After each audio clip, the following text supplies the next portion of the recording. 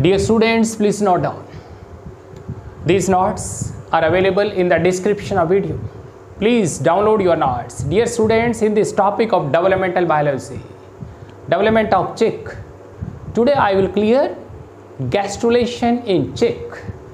Dear students, in our last topic, we have discussed the blastula, the process of blastulation. And the blastula in case of chick, in case of birds, that is discoblastula. And we have also studied the fate map of blastula. In this lecture, I will cover gastrulation. After the formation of blastula, discoblastula, that is a single layered embryo having a mass of cells, that is blastodome, and in that blastula a cavity, and that cavity is subgerminal cavity. Dear students, in case of hen, in case of birds, the egg laying occurs at blastula stage, at discoblastula.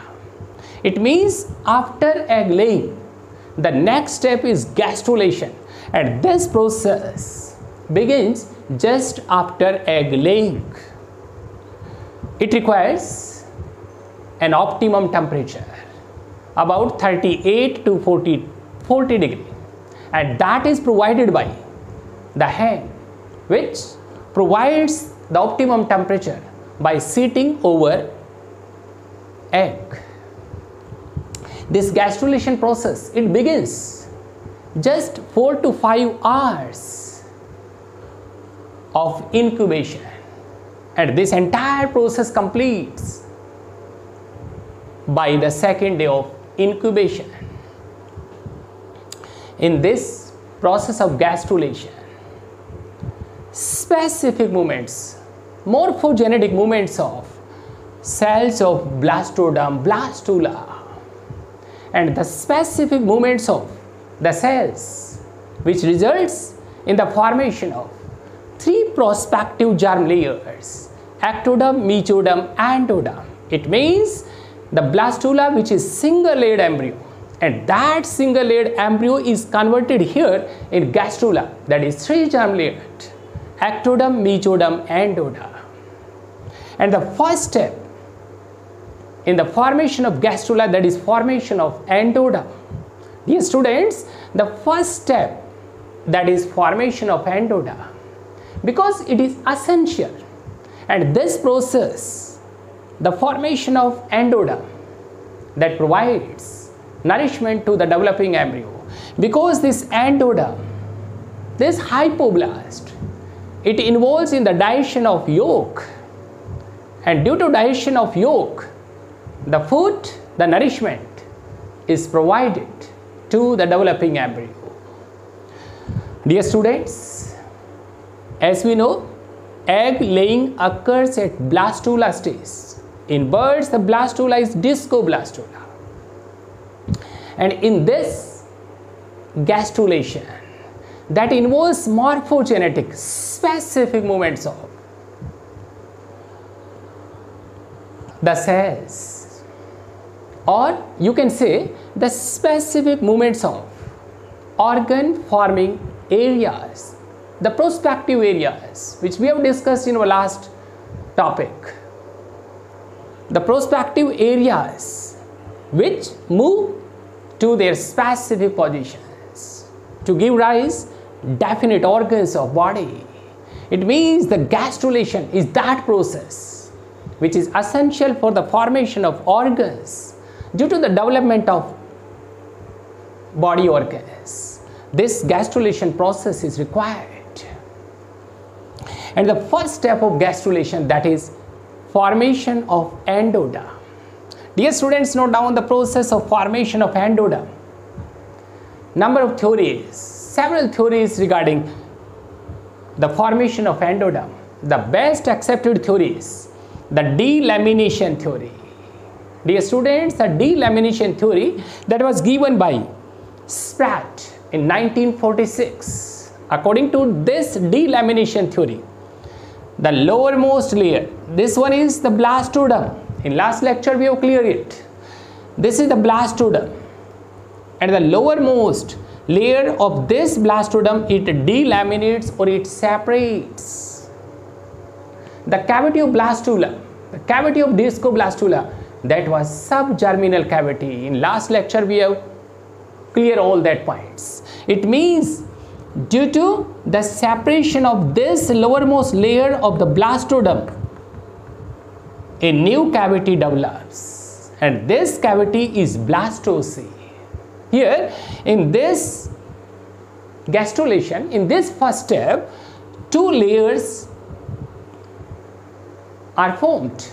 This upper layer, this outer layer, it is epiblast. Not down, this inner layer, which is formed due to delamination, due to separation of these lowermost layer of cells of the blastodome. That's why this process is named delamination, means separation of the cells of blastodome.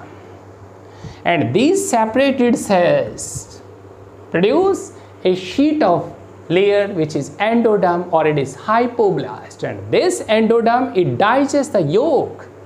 It means this endoderm provides nourishment to the developing embryo. Dear students, here in gastrula, in gastrulation, two cavities are differentiated. This cavity which lies between this epiblast and hypoblast or endoderm, this cavity, it is blastocele. And the second cavity which lies between this hypoblast, endoderm and yolk, this cavity is archenteron. This is first step of gastrulation, formation of endoderm, or it is hypoderm, hypoblast, endoderm, and this cavity, it is archenteron. And that subgerminal cavity of discoblastula, that is replaced by this cavity, it is blastocele. Dear students, there are some theories regarding the formation of endoderm. Invagination theory. According to this invagination theory that was given by Jacobson, this hind part of blastodome, it undergoes invagination, and the invaginated cells produce a sheet of endoderm or hypoblast. And the next theory is infiltration or polyinvagination theory that was given by Peter. According to this theory, these heavy amount of yolk containing cells, these cells sink individually in the subgerminal cavity, and these cells produce a sheet in that subgerminal cavity. As a result, this endoderm or hypoblast develops. But the most accepted theory is that was given by Spratt in 1946, that is delamination or separation theory. It means the lowermost layer of this blastodome separates or delaminates, which give rise this endoderm or hypoblast. As a result, two cavities are formed. One is blastocele, and this lower cavity, it is archenteron. This upper cavity, which is that lies between this epiblast and hypoblast, and this archenteron lies between hypoblast and yolk. Dear students, in our next lecture I will cover